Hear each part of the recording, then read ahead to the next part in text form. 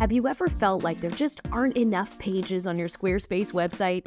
Probably not, but not every page belongs in your main navigation. There's some pages that I recommend my clients have in the not linked section of their website, and in this episode of Think Inside the Square, you'll learn what those pages are and why they're important. Welcome to Think Inside the Square, a podcast full of tips and tricks to help you create a Squarespace website that you're proud of. I'm your host, Becca Harpain, Squarespace expert and creator of InsideTheSquare.co. In this episode, you'll learn about 5 important pages that I recommend every Squarespace user create in the not linked section of their website. This way, the pages do exist, but they aren't a part of your main navigation. For a transcript of this episode, along with the links to any resources mentioned, visit InsideTheSquare.co/podcast. The term Squarespace is a trademark of Squarespace Incorporated. This content is not affiliated with Squarespace Incorporated. Just before I hit record on this podcast, I did a quick check, and I have a little over 30 unlinked pages on my website. Some of them are landing pages for lead magnets, some are sales pages, and some of them are training videos or articles that just didn't quite fit into a blog post. But 5 of those pages are the subject of this very episode. The top 5 not linked pages that I think every Squarespacer should have, including you.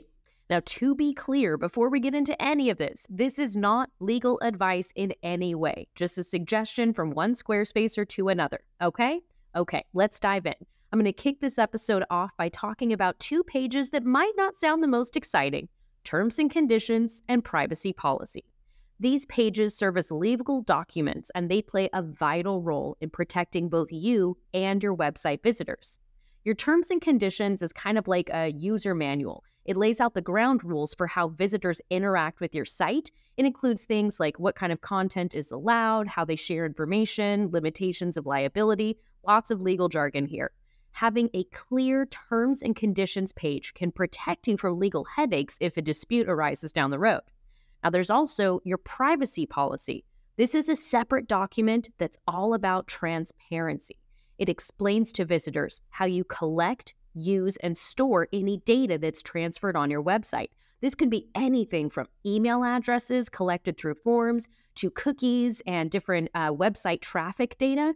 A clear and concise privacy policy is important because it shows your visitors you respect their privacy, it builds trust in your brand, but also it's often required by law. So again, not legal advice, but I strongly recommend that every Squarespace user, even if you're not selling things on your website, you should have a terms and conditions page and a privacy policy page.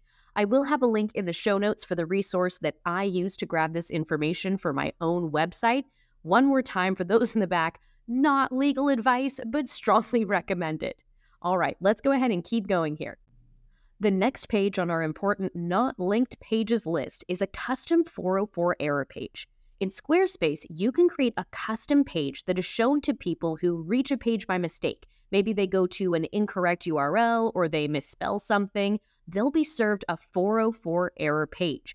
Now, Squarespace does have a default error page, but I recommend that every Squarespace user create a custom one. When you create a custom one, you have the opportunity to keep your visitors engaged. You can include a search bar to help them find what they're looking for, showcase your most popular recent content, and direct them on what to do next. This shows your visitors that you care about their experience, even when they stumble upon a broken link. And I genuinely think that everyone should create a custom 404 error page in the not linked section of their site.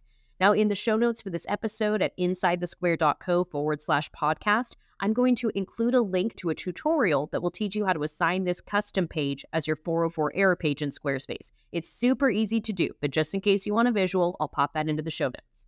All right, moving on to the next important not linked page. This one is a concept that's used by a lot of e-commerce companies, and I think it's ideal for any website, not just folks who sell things. Do you ever feel like you're answering the same questions over and over and over again in emails or forum posts? It is so much easier to have a bank of responses ready to rock, or better yet, an easy-to-remember link that you can send people to that will answer all of their questions. I recommend creating an FAQ page in the not linked section of your site to help. An FAQ page, or frequently asked questions page, is exactly what it sounds like. This is a dedicated space to answer those common questions that your website visitors will have. Questions about your business, your products, or your services. By compiling these questions and providing clear, concise answers, you can empower visitors to find the information they need quickly and easily. This will reduce their frustration and keep them engaged on your website. But the benefits of a stellar FAQ page extend way beyond their user experience. Search engines love well-structured, content-rich pages, and FAQ pages perfectly fit the bill.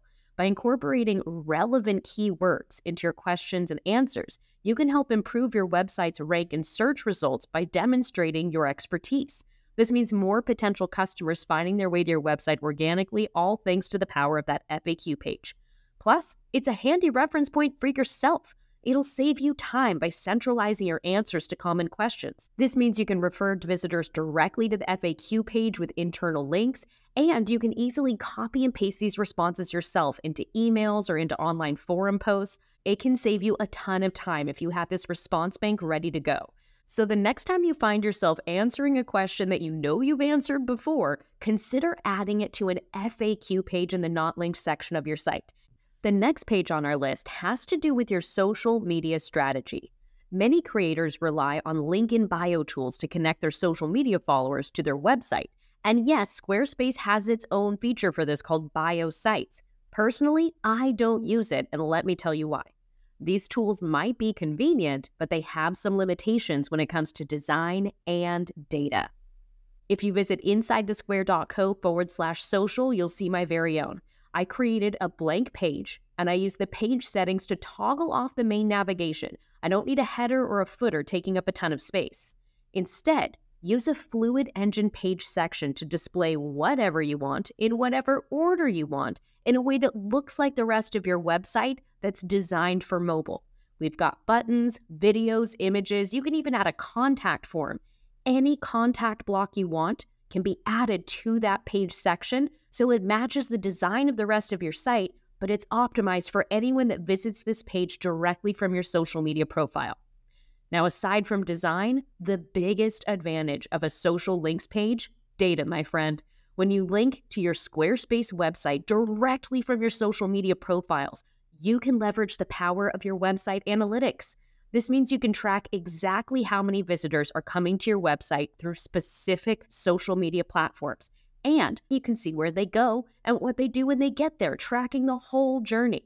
Now, to be clear, you might be limited by the program you're using to track the data. I've installed Google's G4 Analytics on my website, and it has a lot of power, and it can help me track the full page path from traffic source all the way to a conversion. Squarespace Analytics, it's a little limited in the data that they're actually tracking, but you'll still be able to see what platform people came from. This is valuable information. It's going to help you understand what content resonates the most with the audience on a specific platform. It could be really cool to correlate some data between a TikTok marketing campaign and an increase in blog views, or maybe a carousel post on Instagram that drives up traffic for a new offering that you have on your website, maybe even increases conversions. You can track this data directly from the traffic source to that page on your website when you set up a social media page in the not linked section. There is one more important page that I think everyone needs to create in the not linked section of their website, and this page has absolutely nothing to do with your website visitors. This is a page that exists on my website, and this is a page I've created on every single client site I have ever built on Squarespace and on other platforms. It's actually a leftover technique from my WordPress days, and I like to call it an elements page. On this page, I have a main page section, and in this page section, I have a text block.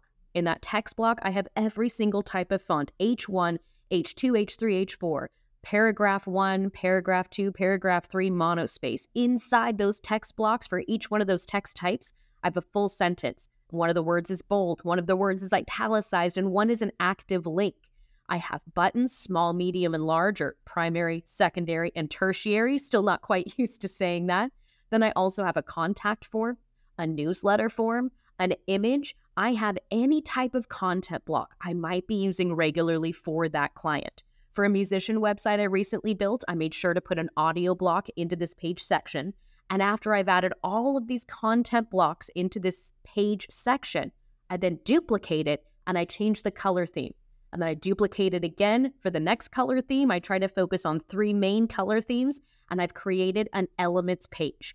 The whole purpose of this page is for me to see how the design works together, how the font styles, font families, color space, and all of that stuff works when all of these content blocks are on the exact same page. This visual overview really helps me make sure that the design is cohesive, that things look great together. When I add custom code to this site and I want to do something like maybe create a custom submit button for a contact block or change the heading for text to be all capital letters with a little bit of space between the characters themselves, adding this custom CSS while looking at this elements page can help me make sure that all of these elements still look great in the design when they're placed next to other elements. It helps me make sure that everything is cohesive about the custom code that I'm adding. Now, I had a training on this that I released a couple of years ago. It's been a long time. At the time of recording this episode, I don't have an updated training on how to create an elements page in Squarespace, but I probably should. Send me a DM with the word elements on Instagram. I'm at Think Inside the Square. And if I get more than a few folks looking for this training, I'll host a free class, okay? DM the word elements to at Think Inside the Square. All right, I think that was it for my list of unlinked pages. Ready for a recap? Let's do this. All right.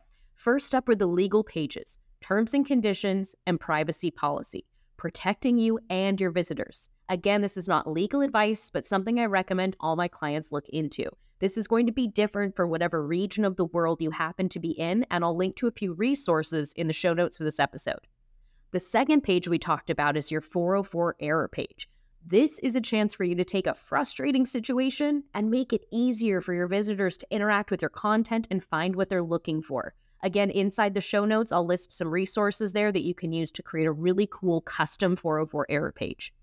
I also recommend creating an FAQ page. This page will be an excellent resource for anyone that has questions, but also a great resource for you. So you can quickly send off a link to this page to help people if you've already written a detailed answer that you know they could use. You can also copy and paste the content out of this page when you're interacting with people in forums.